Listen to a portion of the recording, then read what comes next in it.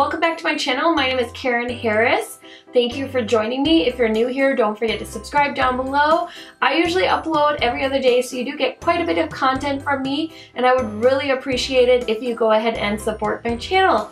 So let me tell you guys a little bit about the Will I Buy It series. It was basically started by Samantha March. She has a YouTube channel here, obviously, on YouTube, and she uploads every Wednesday, and she usually highlights 4 products. Now, I love watching her Will I Buy It videos because she does a really good job of talking herself out of buying things, and I kind of think that is a really good goal to have with this series, especially now that all the holiday stuff is coming out. She also does a special edition for holiday.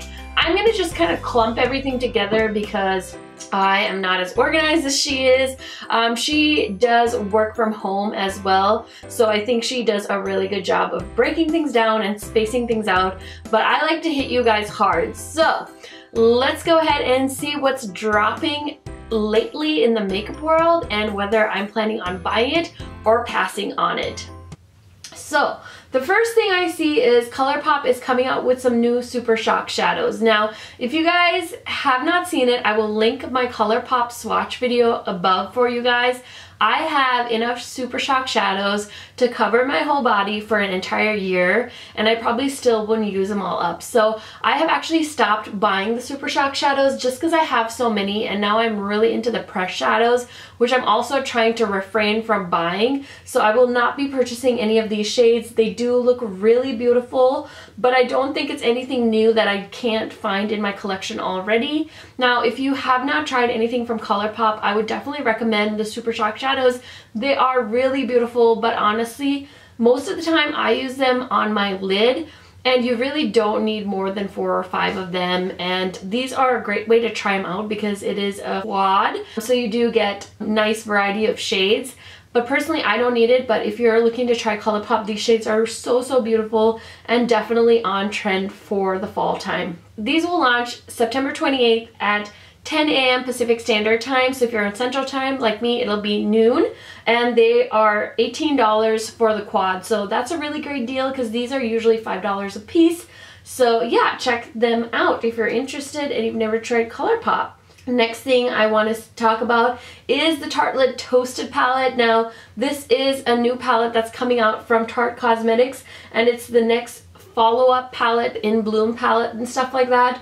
Of course, this is right up my alley. It's those nice neutral warm toned shades. Now, I'm not a fan of the Tartelette in Bloom palette, but I do want to pick this palette up so I can do like a throwback video with the In Bloom palette and then review this palette for you guys. So I don't know, it seems silly for me to pick it up just cause, but I am a YouTuber, so I do like to review this stuff for you guys. This looks like a yummy palette, I must say. Next thing that I see on here is Jeffree Star is launching minis of his velour liquid lipsticks. Now, you guys know I love his liquid lipstick formula. Regardless of what you think of Jeffree Star and what I think of Jeffree Star, I do think his liquid lipstick formula is fabulous, and I think this mini kit is honestly a great way to sample some of his product. If you have never tried it, I think it's so comfortable. I wear a lot of his liquid lipsticks, and I just don't want to buy this because I have a lot of these shades, like the ones that suit my skin tone. So I will be passing on this, but this comes out September 30th at 10 a.m. Pacific Standard Time, and it will also be on Beautylish, and it is $52, and the shades will include Mannequin, Celebrity Skin, Posh Spice, Rose Madder, Gemini, Leo, and Androgyny. I believe I have Celebrity Skin, Rose Madder, Gemini, Leo, and Androgyny, so I really don't need to pick up the minis. But yeah, it sounds really cool. If it's something you guys are interested in, I would definitely recommend. Next thing I see is Anastasia Beverly Hills is coming out with a new glow kit. This is called the Sugar Glow Kit, and it includes some of the favorites from the previous glow kit that they had. What was that called? It was Sweet Something, and it was a beautiful kit, and I really wanted to buy it, but I never got around to it, and now they're coming out with this kit, which also looks really beautiful. But honestly, guys, I have really recently been more aware of my purchasing, and I really need a highlighter. Like, I need a hole in my head, so I will not be picking this up. But if you've never tried any of the glow kits, which I highly doubt that's any of you watching YouTube right now, because everyone that watches YouTube I feel like is addicted to makeup. But really ask yourself if you need this. Personally, I really don't need it, so I will be passing on it. I believe this is probably going to be like $42. That's usually how much their glow kits are.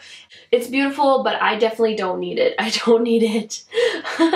Okay, next on here, it looks like Real Techniques is coming out with minis of their brushes, and I think these are adorable. I was so pumped when I saw these because I actually have both of these brushes in the full size, and honestly guys, I love Real Techniques brushes. If you're looking for affordable recommendations that you can pick up very easily, Real Techniques is great. You can get them on Target. If you have a red card, they'll ship them for you for free. I have a ton of Real Techniques brushes in my collection, and I 1000% recommend them to you guys. Next thing I'm so excited for, this is already written down in my calendar. Juvia's Place is coming out with a Saharan 2. This is going to be called the, I think it's going to be called the Hijab Queen. I'm not 100% sure, but this palette will come out October 15th, and I'm so excited for it. I love Juvia's Place, guys. Every palette they come out with I feel like is better than the last palette.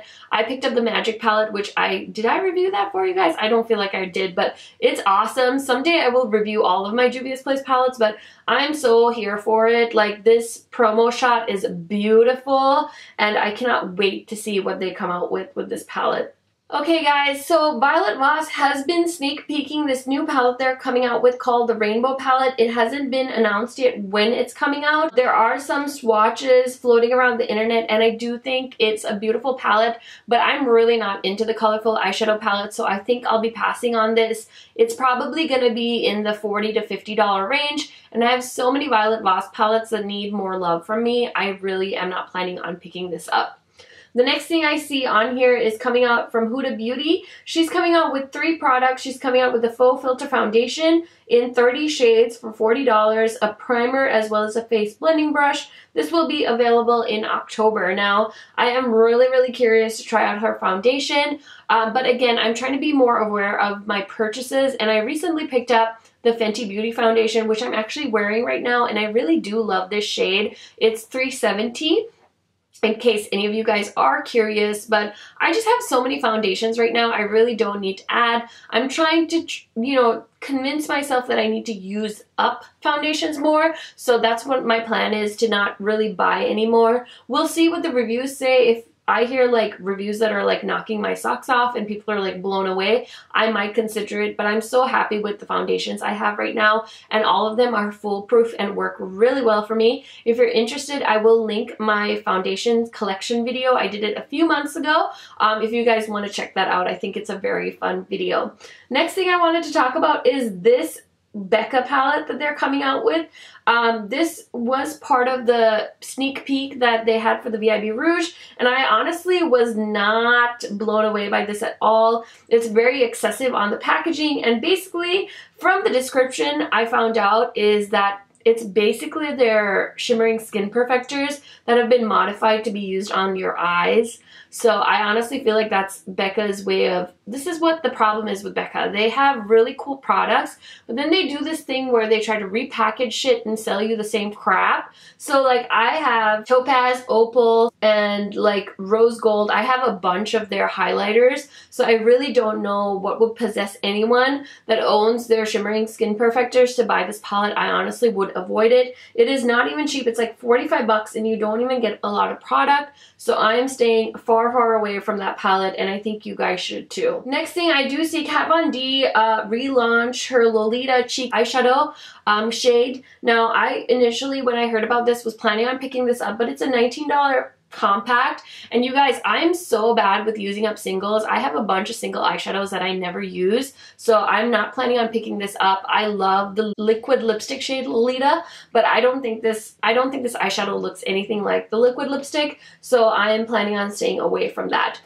Okay, here's a good one, the Morphe setting spray. Now, this restocked a few days ago while I was in Texas, and I was so excited. I was like putting it in my cart. I was ready to check out, and then I had a coming to Jesus moment where I was like, Karen, you literally have so many setting sprays with no end in sight. And I know it took Morphe forever to restock this, but now is not the time for you to spend $15 on a setting spray. So I talked myself off that ledge, and I'm so happy I did. I've heard so many good things about the Morphe setting spray, but it's all from their affiliates, people that make money off of selling their products to you. So until I see a review from somebody that doesn't have an affiliate code with Morphe, I'm gonna hold back, and I'm gonna try and use up some of the setting sprays I have. And then once I've used up some of them, I will maybe consider purchasing the setting spray if it is in stock at the time. Now, L'Oreal is coming out with this whole Galaxy Glow, Galaxy Stick, all this stuff. I'm really over the holographic phase, guys. It really doesn't suit my skin tone, so I won't be picking any of this stuff up. L'Oreal has come out with some really cool products recently, but this whole Galaxy line is so not me, so I will be passing on it. Let me know if you guys are planning on picking this up. Now, the Desi and Katie collection did restock. It looks like everything basically sold out, but I did want to talk to you guys about this collection. I really enjoyed the highlighter and the liquid lipstick I picked up from that line. I get a lot of compliments when I wear Hot Fire, which is the liquid lipstick shade they came out with. But I don't know if I told you guys this, but I did end up returning the eyeshadow palette. To me, it came with one shadow shattered, and then it was just, it was bad, you guys. The consistency reminded me a lot of the Huda Rose Gold palette, those like textured eyeshadows, and I did not want to deal with it. I did not want to keep that palette for $29, so I did actually end up contacting Dose of Colors, and they did let me return it, so I sent it back, and I did get my money back. In case this collection does restock, I would definitely caution you guys. I do have a review or like a first impressions on Dose of Colors that I can throw up in the cards for you if you're interested in seeing that video. But yeah, for me, that eyeshadow palette was a bust. So I'm really bummed that nobody is really kind of telling the truth on that. I feel like a lot of people, if you bought that palette, you'll probably feel the same way, but you know, they're YouTubers, they're very well loved, so I understand people don't want to talk shit about them. I don't feel like I'm talking shit. I'm just saying I spent 30 bucks on that palette and it did not impress me, so I sent that back. Makeup Forever came out with a holiday palette. This is called the Luster Shadow Palette, and it's $49 and has 12 matte and metallic shades. Now, I gave Makeup Forever's eyeshadows a really hard try. Like, I tried some of their palettes. I will pop pictures of them because I don't know the names off the top of my head. And I honestly can't work with those shadows. I just don't know why. They're really hard to blend. The shimmers don't impress me. They're so expensive. I lose my mind when I see people buying those big $22 eyeshadows for like a single is $22. That's insane.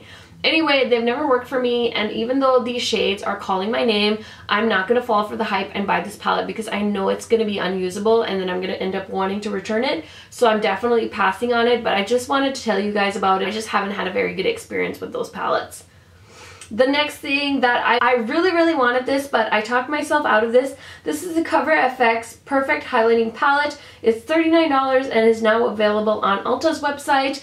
I really wanted this palette, guys, but like I said, I need another highlighter, like I need a hole in my head, so I decided to pass. I think this is something you guys really should try if you're into highlighters. I personally love the Cover FX brand, but I've never tried any of their powder highlighters. I've heard really good things, but again, I'm not planning on picking that up. But I do think it's a really good deal to get 6 highlighters for 39 bucks. That's a really good price, especially when Becca's single highlighters are like $38.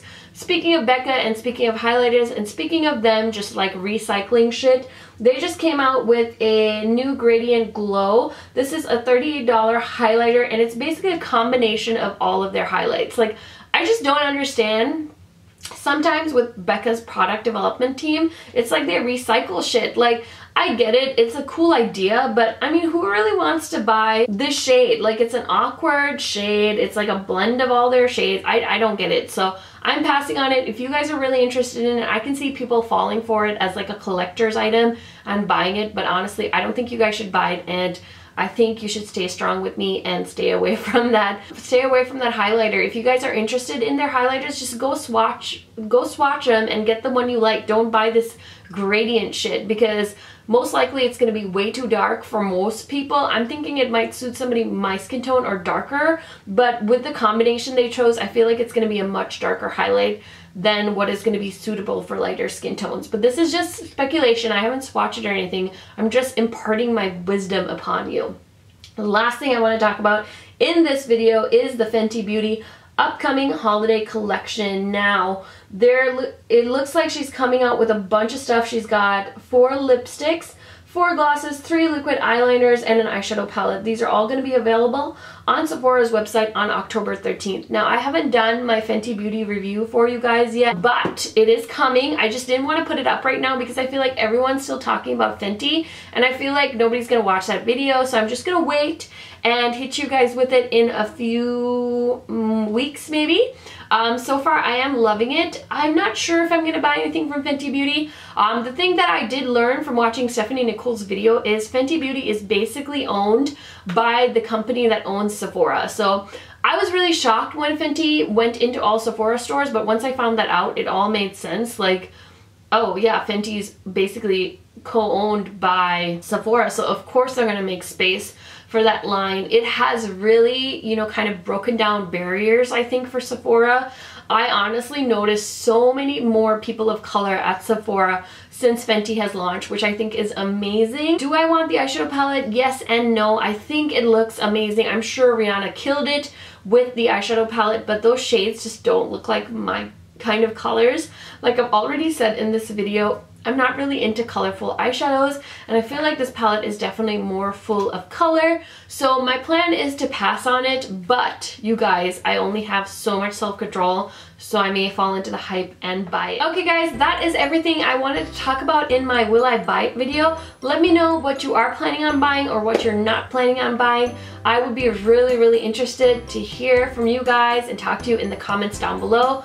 Also, don't forget, I do have 2 active giveaways going on my channel right now. They end really soon, in like a couple of days, so check the description box. I have them both linked down below for you guys. And that's it for me. Thank you so much for watching, and I hope you guys have a great rest of your day. Bye guys.